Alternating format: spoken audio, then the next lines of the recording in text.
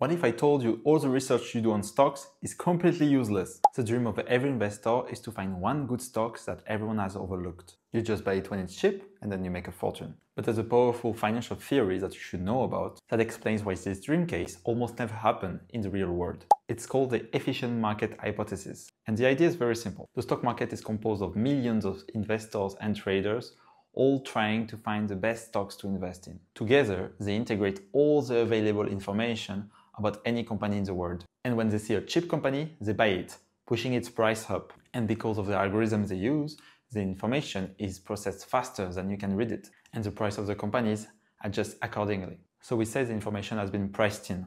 And when everything is priced in, there's no hidden bargain to be found.